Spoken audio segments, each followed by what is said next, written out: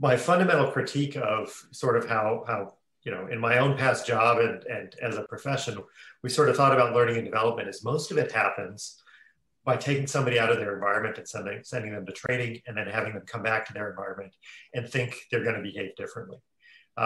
We see in our own data at Humu that actually when you take a manager out of context and send them to training, even if it's just for a half day, they're actually perceived to be worse 6 months later than they were before the training because we forget most of the lessons.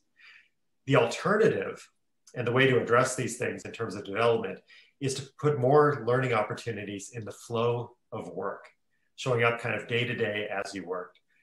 This learning in the course of your everyday job, in the flow of work, that's the key to upskilling.